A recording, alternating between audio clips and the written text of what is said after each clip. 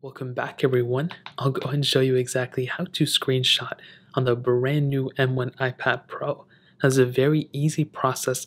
All you need to do is find out exactly where your power button is. So the power button is usually on the top, but if it's kind of in landscape mode, it's gonna be on the left side right up here. Then what you want to do is locate the volume buttons up here. Now, what you're going to want to do is essentially hold or click the top power button, which is right here, and the top volume button, which is right here. So they're essentially the closest buttons in this corner, pretty much exactly where the camera is.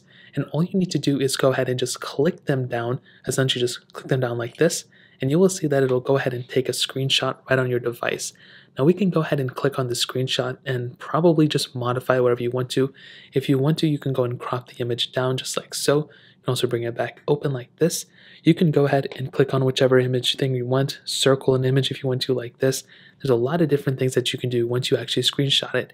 And of course, my favorite thing is just drawing on the specific image just like so. Now, whenever you're done with modifying the image however you want to, you can go ahead and send this image off to people by clicking the share button on the top right. So we can go ahead and click the share button right up there. We'll get into here. We can go ahead and airdrop the image, iMessage, whatever we want to, and go ahead and send it off just like that. Whenever we're ready, we can hop out and we can go ahead and view the same image in our photo gallery. So you can hop into there. You can go into screenshots right here, and you can view the specific screenshot that we just took, which is this one right here, I believe. So that's essentially how you do it. If you guys have any other questions or anything, let me know in the comment section below.